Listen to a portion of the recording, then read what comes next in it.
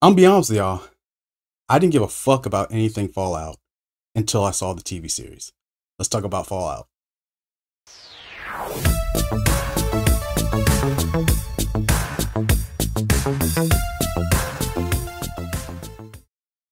It just didn't hit with me. The game series did not hit with me back in the day. I love the art design. Pip-Boy reminded me of a cross between the Pep Boys logo and Bob Big Boys. I like the whole 50s aesthetic, but it just never, it wasn't giving to me back in the day. And then I checked out the TV series recently, and I just finished my second viewing of the entire series, and I gotta say, I love it. I'm gonna give you my thoughts. I'm trying not to be rambly. This is going to be a hybrid of a review and my thoughts, but just off the bat, you can tell from everyone involved the passion and craftsmanship that went involved into making this show. It's strictly on display.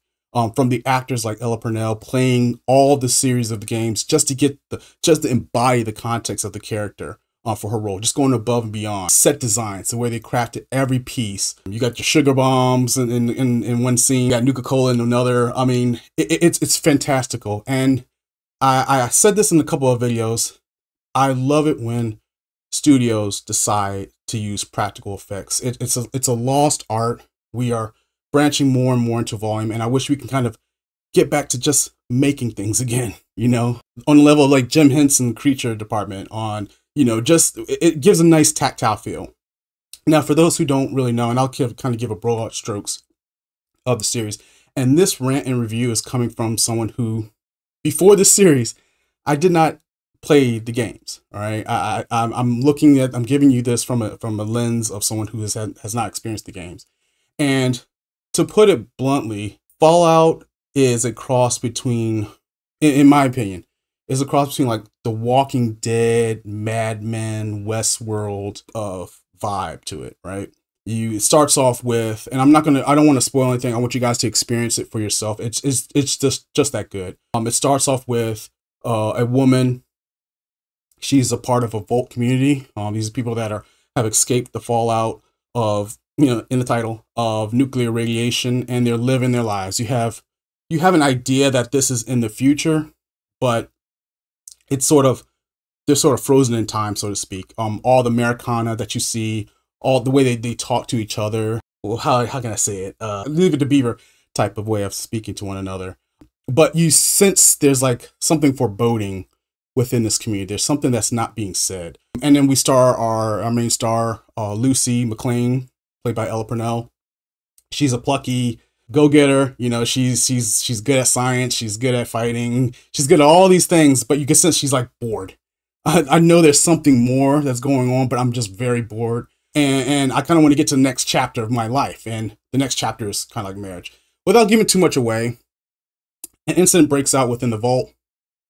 Something that no one in the vault imagined. And it causes Lucy to venture out forth beyond the vault to kind of gain these answers that maybe have transpired before she was even born. May have been the reasons why she's venturing off forward. And as she goes out into the world, she finds out that the things that she was taught in the vault are pretty much bullshit. And she's gathered around a lot of these characters who test her will, test her mentality as far as the things that she was brought up as. Very privileged, very taken care of. You know, you were saved while all of us were damned. And it's really great to see. You're seeing, and I kind of like that, where you're taking somebody who's very clean, very holier than thou, not holier than thou, but very sure of themselves, sure of what they know. They already have their worldview set, and they go out into the world, and that worldview is just challenged and kicked and stomped out. But somehow they maintain their core. And without giving too much away, she meets a cast of characters that, you know, one's a knight, one's a zombie, if you will, but very charismatic. And I'll talk a little bit about the characters in each story.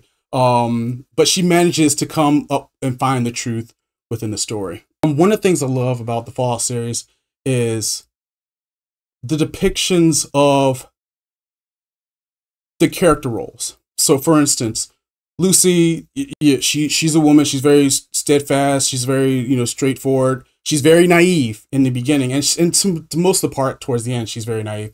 but she also has a brother named Norm, and he is very much like the intellectual. He's very, you know, nerdy. He wants to explore more, but the action elements, that's not his game. Like, he doesn't do that. He's more of like, I'm the man behind the chair. I'm the man behind the computer. I do all the things, and I can figure it all out.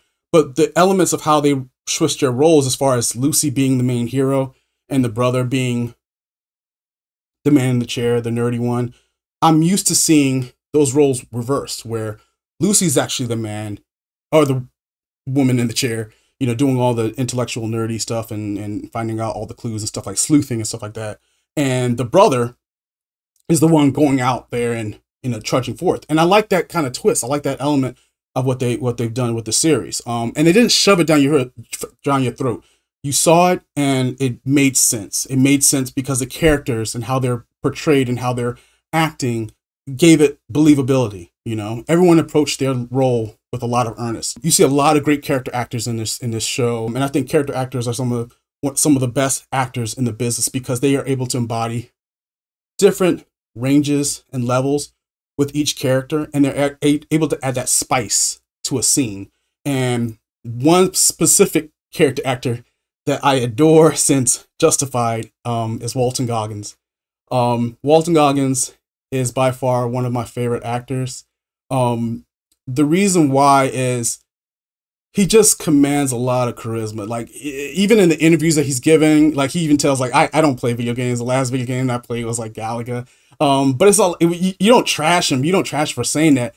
It's the man of, like, the confidence he exudes. Whether he's playing, you know, a trans woman in Sons of Anarchy, whether he's playing a pissed off principal in Vice Principals on HBO, whether he's playing like a gunslinger ghoul in Fallout, each role that he embodies, he gives it his all. And my eyes are immediately fixed on him. And he has a type of swagger to everything that he does within this role. And this is one of those roles. This is one of probably the best roles that I've seen him in, because he's able to kind of switch between a very menacing villain type of role to a more suave, almost like tortured individual. And and I don't want to get too much away, because if I keep talking about it, I'll probably get so much away. But anyway, he's one of the favorite additions to this cast. I also like the Knight, played by Aaron Moulton. He's definitely has a future. I loved most of the scenes that he was in.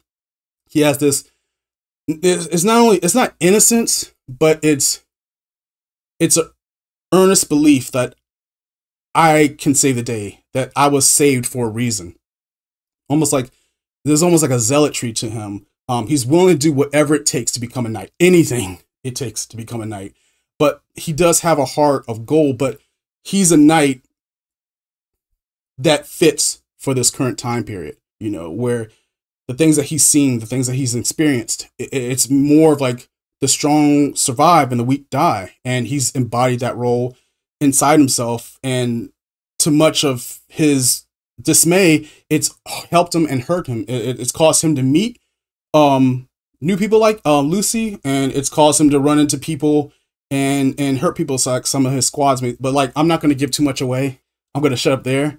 All I got to say is I implore you to go and see this show, that Todd Howard, that Jonathan Nolan, the guys that did Westworld, Lisa Joy, we're a part of this. It means a lot, because I love Westworld.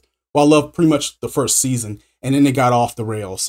This has vibes of Westworld, but it gets to the point. Like, it doesn't meander too much, because they seem to have a lot of their plot elements sewed up so well that it's just firing on all cylinders straight away. There's no, like, you know, let's find the man in the center type of element. And if it is that element, they give you enough breadcrumbs where you're not like, okay, I need to like read every lore book. I mean, you can do that if you want to, but if you don't want to, that's fine. The show does a great job of explaining some of the lore without giving too much away. And there's a lot of things that are in the Fallout games, from 1 to where we are, 76, that some of the diehard fans will see. Like I said, I have not been a Fallout game fan, and this show, much like Cyberpunk Edge Runners, has made me a fan of the Fallout games. I just now installed Fallout 4, and I think I'm in the tunnel with Massachusetts, and I'm fighting like glowing ghouls and stuff like that that are really, really hard to take down. I'm like level 8 or something like that right now. But like I am invested in the game. It's hard. Sometimes I'll look at the clock and like 6 hours have gone by on the weekend, and I've just, you know, played most of what I need to play. But like that's a sign of a great property. And I think that's a sign of like how games and shows and movies are going to have this new relationship where we're going to take some of those beloved games and IPs that you experienced in the past. We're going to dress them up and present them and adapt them to a new audience. But also we're going to go back to those same properties, just like they're doing with Fallout, and adding like new DLC and new graphical upgrades, so that we're not only winning over the old fans, we're wrapping our arms and embracing the new fans that have no idea what the Fallout universe is about. And I had my misgivings as far as, should I go back to Fallout and play Fallout 1? Should I play Fallout 2? Like, what should I start off with? And I was, you know, searching through Reddit, and a lot of people are saying like, it's cool, you can play Fallout 4, but you know, a lot of people love New Vegas and some people don't, and some people said don't really play 76, and you know, I'm kind of interested in playing 76 right now. But regardless, I just wanted to say thank you, Bethesda, for doing this thing right. Thank you, Amazon, for doing this thing right. This is one of my favorite shows. I've watched the season twice. I've rarely done that except with like Edge Runners and Arcane, and it's a great feeling. It's a great feeling to find a new show, a new thing, and then having new set of eyes on it. Like, this is something that's always existed, and I never had the time to experience it. This has always been there.